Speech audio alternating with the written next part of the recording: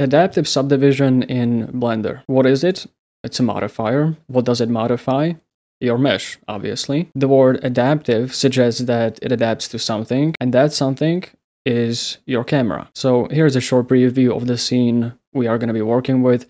It's a simple plane that's been somewhat rescaled, a camera, and you can see a monkey for reference. The requirements for using adaptive subdivision is that your render engine needs to be set to cycles and the feature set to experimental. So once you do that, two things are going to happen. First, in the render properties tab, you will find additional settings for subdivision.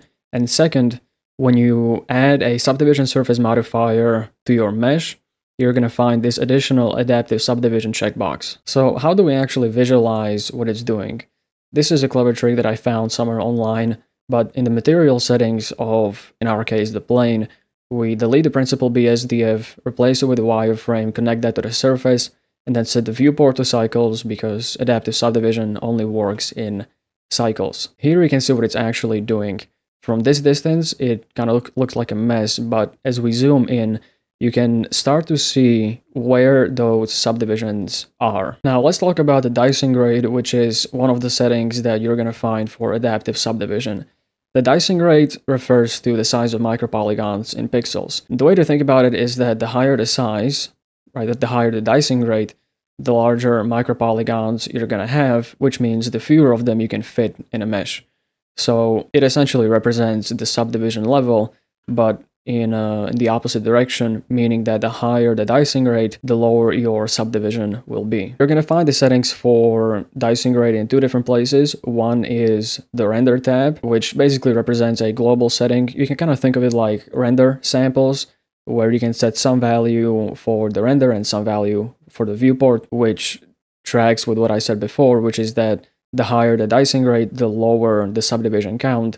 So that would explain why, by default, it is set to 8 pixels in the viewport, but 1 pixel in the render, because that means that in the render view, it's gonna have a much higher subdivision count. For off-screen scale, we're gonna get to that in a second, but even though the letters PX are not next to that value, off-screen scale is also represented as dicing rate in pixels. The second place you're going to find it is in the modifier tab for wherever you added this modifier.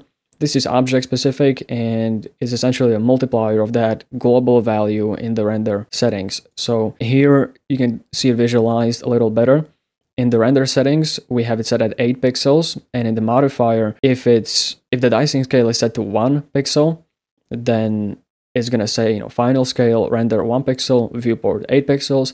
But if we set it to 2, then final scale for the render is going to be 2 pixels and 16 for the viewport, because, well, 2 times 1 is 2 and 2 times 8 is 16. So here's a simple way we can visualize this. What you see on the right is that exact plane that you've just seen, but from a top orthogonal view, with the dicing rate set to 8 pixels, which is default, and no dicing camera selected. We'll get to that in a second. And here, everything stayed exactly the same, except that I changed the dicing rate from 8 pixels to 64 pixels. One of the most important settings for this modifier is the dicing camera.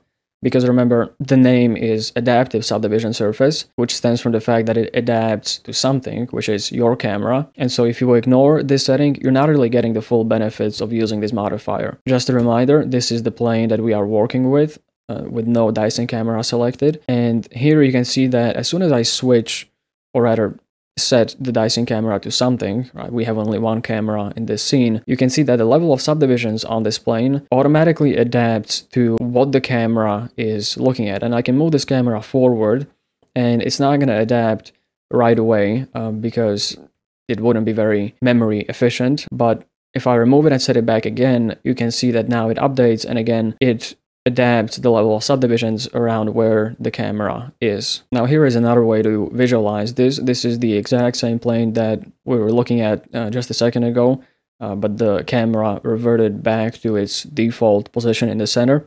Top orthogonal view, dicing rate 8 pixels default, and here is the exact same plane with all the same settings, except that the dicing rate was changed to 64 pixels. Now let's briefly talk about the off-screen scale setting.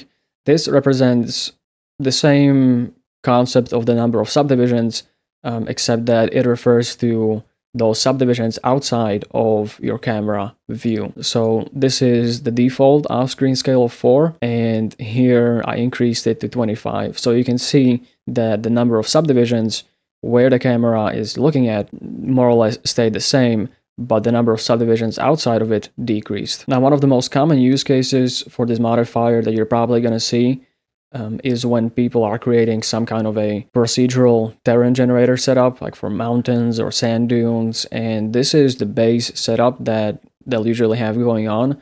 So they'll bring in a displacement node and plug in a noise texture to it, and when this material is applied to a plane, just like ours with adaptive subdivision surface, this is what you might get back. Now, for comparison, this is the exact same plane with the same material applied to it, except that it does not have adaptive subdivision, and instead it was just regularly subdivided 100 times. And you can see it's quite a lot worse. And here is a side-by-side comparison. Now, at this point, you might be asking, why not slap this modifier on everything? There's a couple of reasons. For one, animation artifacts. This does not work very well when your camera moves a lot. If you want to have uniform geometry, this is probably also not the right place to apply this modifier. It might nuke your PC if the dicing rate is too low and your scene is very large.